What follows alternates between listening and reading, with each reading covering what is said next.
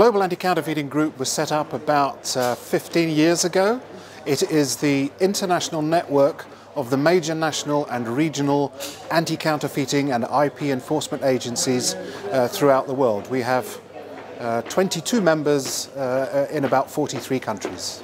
The awards we instituted again about 15 years ago to recognize anti-counterfeiting and anti-piracy work by individuals and organizations which was above and beyond their normal responsibilities. So it was particularly to recognize groups or individuals within groups who were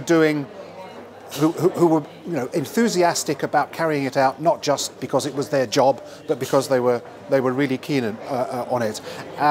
Interpol, and particularly the anti-illicit trade program, which has developed over the years since the IP crime unit was first set up, has really demonstrated this with limited resources.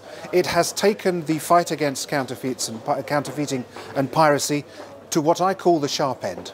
It's gone out there, and as we say in Britain, it has felt collars. They have arrested people, they have detained goods. Most of all, they have done this through cooperation with national police forces, with national customs officers, with international industry associations, with groups like my own. Making sure that the key brand owners were involved in terms of gathering the intelligence that was needed for Interpol then to analyse and to work on in terms of making the operations that they've taken part in, making those operations successful. The key thing about public-private partnerships is that it's not just the sum of two entities.